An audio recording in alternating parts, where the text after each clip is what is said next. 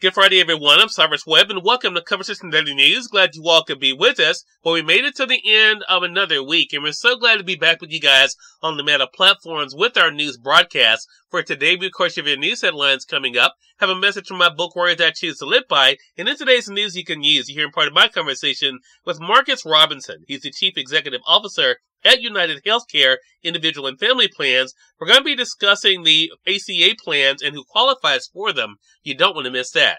Enjoy today's broadcast. For Conversation Daily News, I'm Cyrus Webb with their Friday headlines. In international news, as more Palestinians with foreign citizenship leave Gaza, some families are left in the lurch. Dozens of Palestinians with foreign passports crossed through the war-torn Gaza Strip, only exit for the second straight day Thursday, escaping Israel's suffocating siege into the empty Egyptian desert.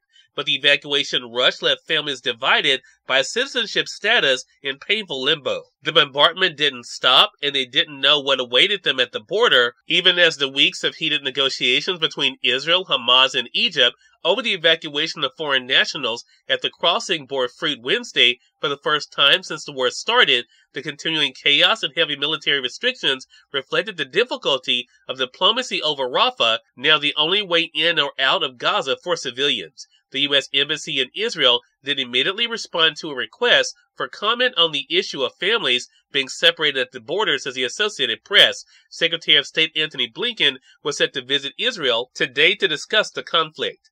The United States has publicly blamed Hamas for the delay in reopening Rafah, while neighboring Egypt, wary of receiving an influx of Palestinian refugees, has blamed Israel for repeatedly bombing the crossing and imposing tight controls. On Thursday, an Israeli bomb landed near the Rafah terminal, killing and wounded several people.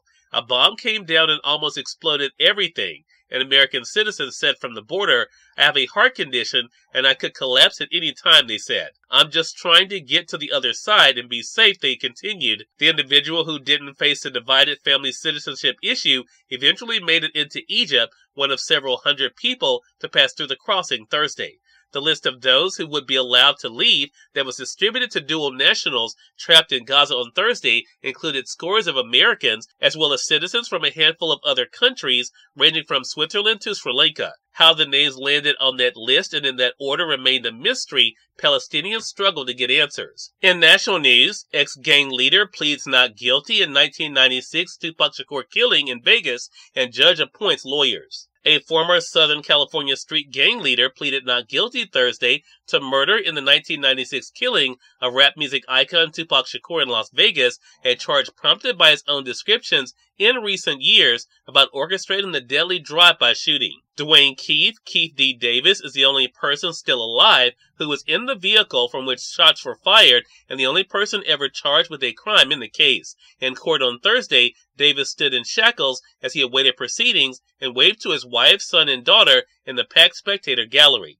"Not guilty," Davis said when Clark County District Judge asked for his plea. In more national news, Bob Knight, Indiana's combustible coaching giant, dies at age 83. Bob Knight, the brilliant and combustible coach who won 3 NCAA titles at Indiana and for years was the scolding face of college basketball, has died. Knight's family made the statement on social media Wednesday night. He was hospitalized with an illness in April and had been in poor health for several years. "It is with heavy hearts that we share." Coach Bob Knight passed away at his home in Bloomington, surrounded by his family, the statement said.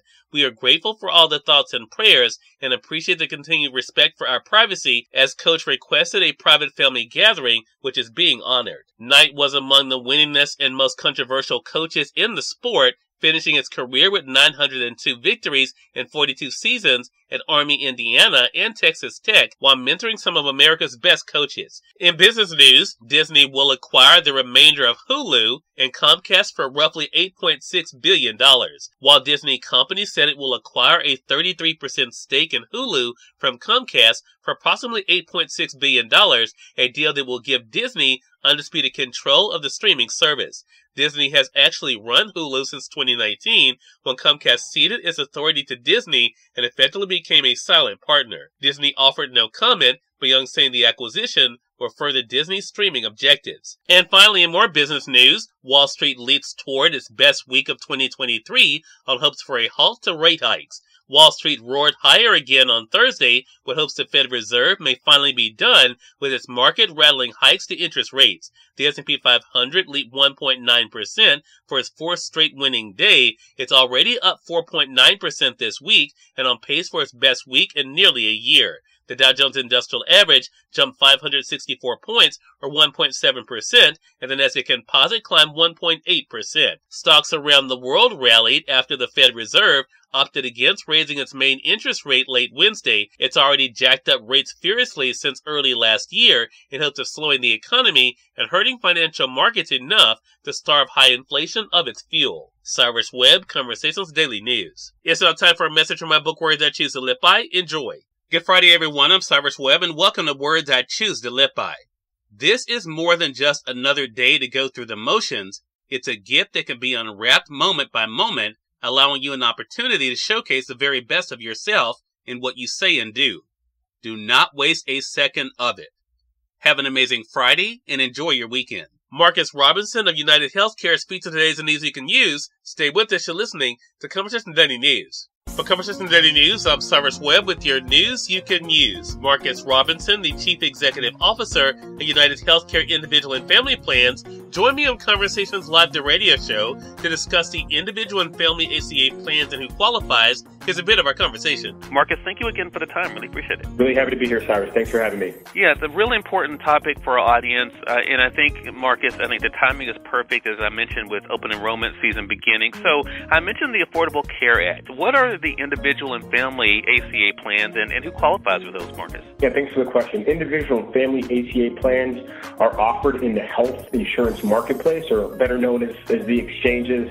It's a place where individuals and families can go and shop and compare for different insurance plans and coverage and find the best fit for their personal health care needs.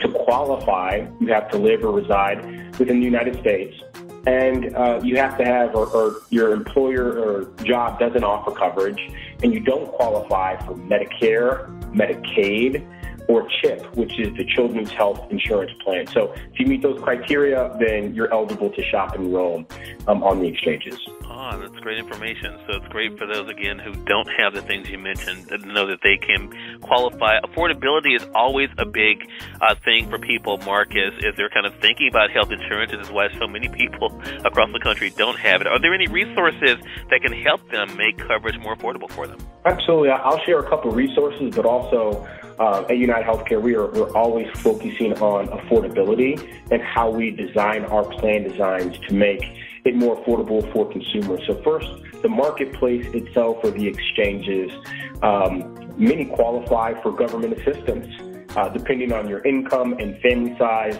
And as a matter of fact, last year, the CMS, or Centers for Medicare and Medicaid Services, they reported that 90% of the marketplace consumers qualified for government assistance. Cyrus Webb, Conversations Daily News.